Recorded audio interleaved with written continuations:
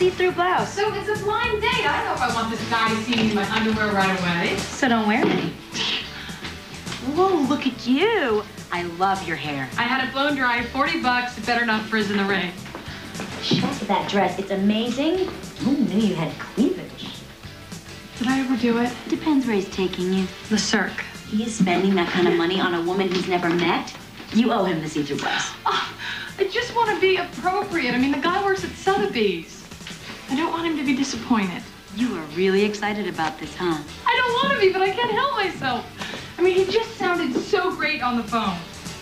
I know that they all sound great on the phone, but A, not only does he practically live around the corner, which means no endless negotiating about who has to schlep across town, but he's funny, and he reads, and not just the newspaper fiction. And he listens.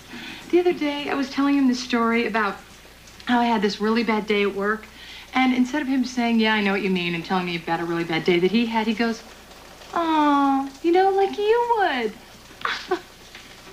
Hey, are you sure he's not gay? Oh, I'm positive. The girl that set us up slept with him once. And if he's so great, why isn't she still with him? Because she realized she's gay. No, not from him. It'd been coming for a while. Okay, I got this from my Secret Santa. Do I smell like a desirable woman? I don't know. You have to ask your friend. Okay, he's going to be here any minute. I can't believe it. I'm actually nervous. Where's my purse? Purse? Oh, here. Oh, great. Thanks.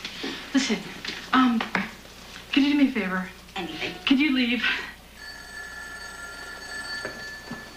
Call and tell me everything. Hello? Oh, hi. Oh, you're kidding. Oh, I'm sorry to hear that. No, I understand. I mean, if you're not feeling well. Although, I never catch anything, if that makes a difference. Sure, that's probably the best. Hey, listen, it happens. Don't worry about it. Yeah. Yeah, I'll look forward to that. Okay. Feel better. Bastard! Lying, stinking, fiction-loving phony! I'm never getting excited again. Sorry.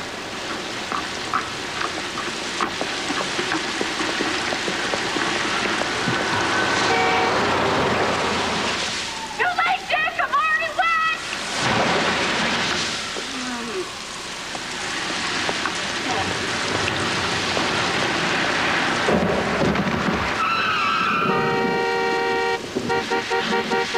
No! Don't honk! Just run me over! Go to jail!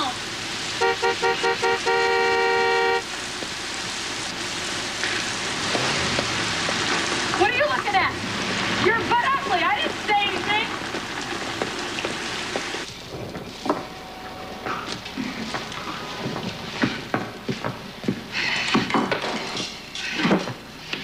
A bottle of Stoli and a long straw.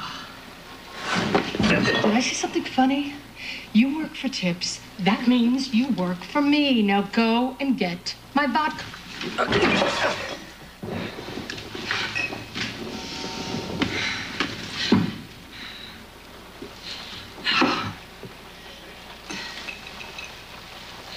Having a bad day? Yeah.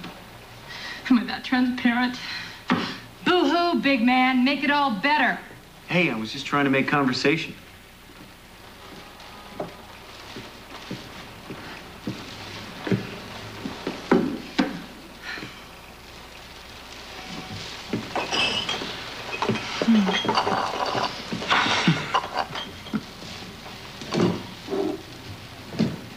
Do you think it's funny watching a woman soaked and sucking vodka from a straw?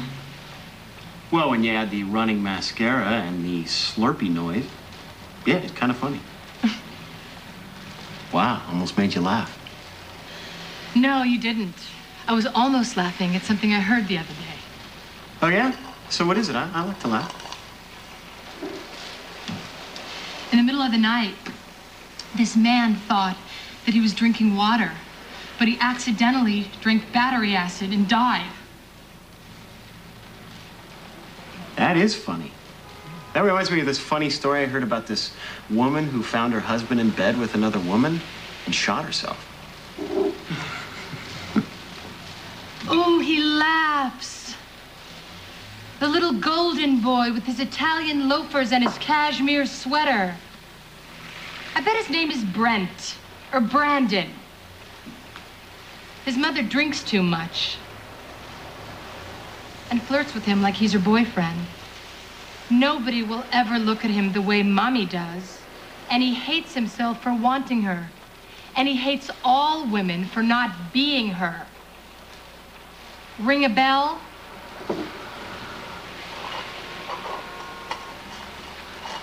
She became silently enraged the day she realized that she'd be judged by her looks for the rest of her life. Didn't matter that she was smart, did it? Boys don't care about that. Boys want long legs and smooth hair and big, round eyes. She wants love so bad. Why isn't a great brain and a mediocre personality enough? You want to know why you're all so threatened? Because we literally don't need you anymore. We can go to the sperm bank and impregnate ourselves. We can make our own money. And I haven't met a man yet with the uncomplaining fortitude of my favorite appliance. Face it, you're obsolete, the whole lot of you. Yeah, but who's going to put their arms around you when you've had a bad day? Like today.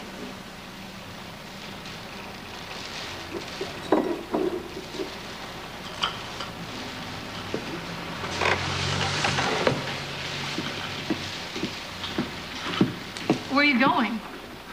Why? I don't know, I thought we were having a conversation. I was just going to make a phone call. Oh.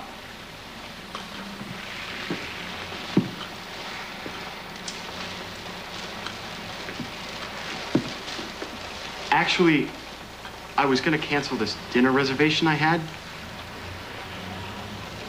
But, no, forget it. What?